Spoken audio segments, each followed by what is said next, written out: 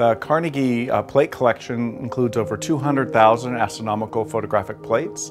It's the second largest collection in the United States. It includes plates from three major observatories, Mount Wilson, Palomar, and Las Campanas Observatory in Chile. The plates span from about 1892 until the early 1990s, so 100 years worth of astronomical observations.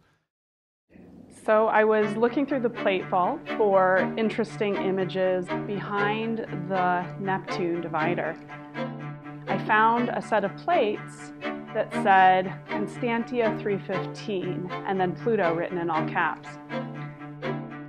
Then I noticed the date said 1925, which gave me great pause because of course Pluto was discovered in 1930. And I couldn't help but wonder why was this plate from 1925 marked Pluto. So I realized it was a very large section of the sky. As it turns out, it was about 14.5 by 9.5 degrees on the sky. There was a lot of markings in one corner.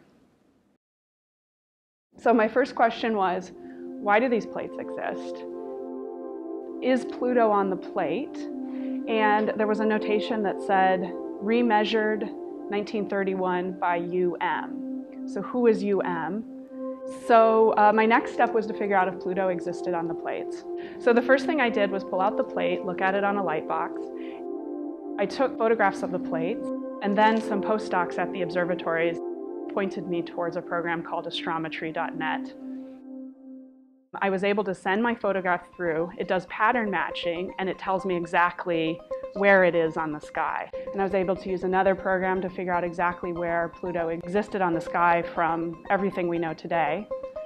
Now the question was, could we see it? Was it an actual measurement? We also compared it against images with Aladdin and the Digitized Sky Survey to make sure we were in the right portion of the sky. And sure enough, we saw a lovely little smudge.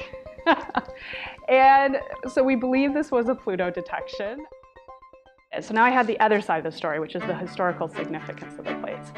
So I looked on the archive, which is an online repository of astronomical papers, and found a paper in 1931 that was published by Gustav Stromberg and Nicholas U. Mayall. So I discovered who UM was. It said that they had, after the discovery of Pluto, found plates that had Pluto on them and gave their exact coordinates. I then compared their measurements to my modern day measurements using our digitized capabilities, and it turns out their measurements were spot on. And so we knew for sure that we have a detection of Pluto on plates about 5 years before Pluto was discovered. What's really remarkable to me was how the astronomers were able to extract very precise measurements from the photographic plates.